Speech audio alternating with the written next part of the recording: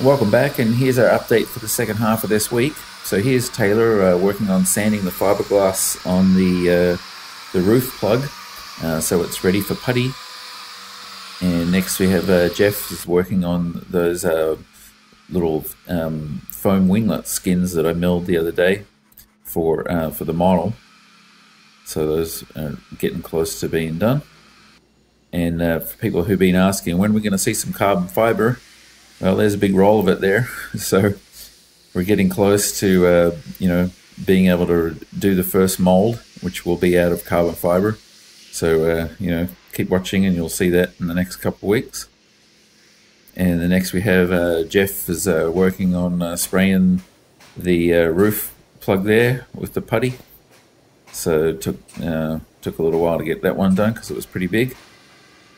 And next we have Taylor just working on sanding this little center brace for the rear pressure bulkhead. So he's getting pretty comfortable with working on those different parts. So one of the things we decided to do was to clean up the cabin was remove the conduits that run down the side and actually plumb all that stuff up through the middle of the keel. And because of that, we ended up deciding to redo the floor braces because the conduits don't run through them anymore.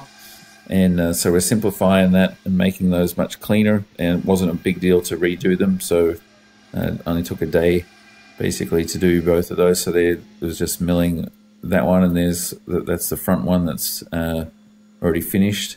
A little bit of a mistake there where the bit hit the end of it there, but we can fix that. And here's both of them already done. So getting pretty comfortable with being able to knock these things out pretty fast.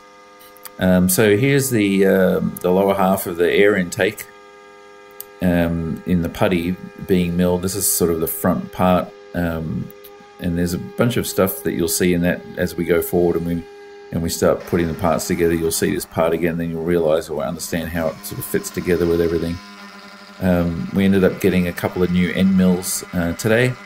So a longer one, brand new, and we'll be taking our older one to get it sharpened. So now we have two of those long ones, and of course a bunch of different ones.